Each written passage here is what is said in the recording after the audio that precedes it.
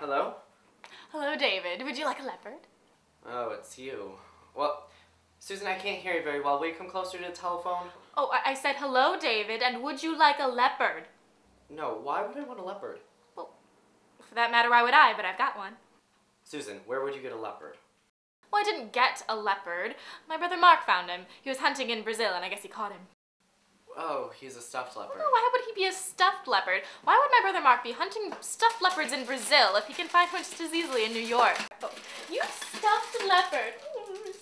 Susan, who are you talking to? Well, David, it's not you, David. You go away. You're making a nuisance of yourself. Go, get back in. Susan, get back in. you are the one No, who- not you, David. Not you. Oh, it's the leopard. Now, it's very lucky I met you yesterday, David, because you're the only zoologist I know.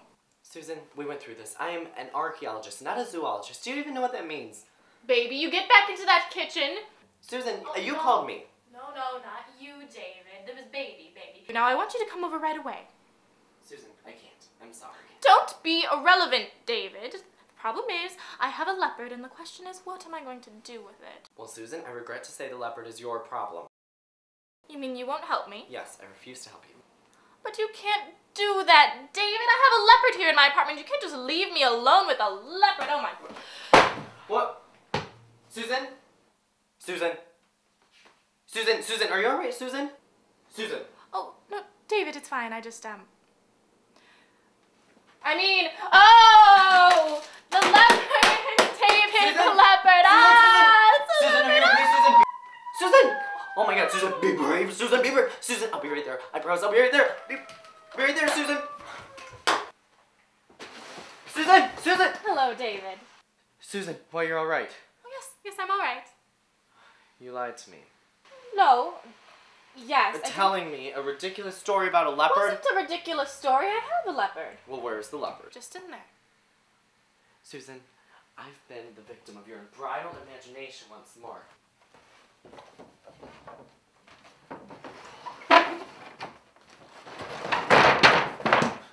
Susan, you've got to get out of this apartment. I can't, David. I have a lease. Oh, isn't that... Susan, you've got to get this thing out of here.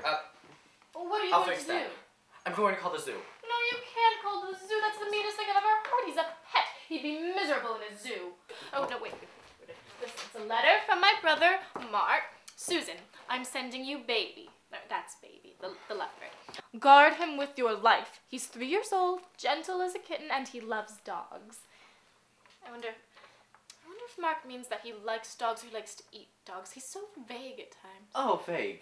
Oh, also, he likes music, particularly the song, I Can't Give You Anything But Love, Baby. Oh, that's absurd. I know, it's absurd. Susan, this is the silliest thing that's ever happened to me. I know it's silly, but it's true. He absolutely adores the tune. What does it matter whether it adores it or not?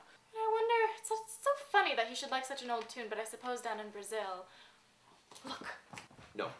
No, Susan, don't open that door. Susan! Let me show it to you, David.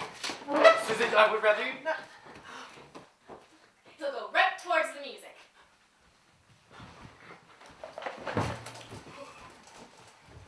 Oh, isn't it remarkable? Susan, if we put the Victrola back inside, will it go back inside the bathroom? Well, yes, but it sounds so much better out here, and besides, he likes it.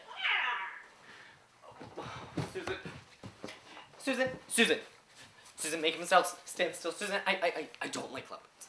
Oh, just think of him as a very large house cat.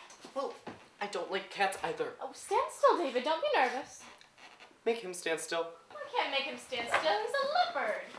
Susan. Oh, David. I think you made a real friend. Oh, I've never seen anything so affectionate in my entire life. Just like a baby kitten. Oh, he would follow you anywhere. Susan, I really wish it wouldn't. Oh, we shan't have any trouble taking it to Connecticut. Connecticut? Yes, my farm in Westlake, Connecticut. Susan, I'm not going to Connecticut.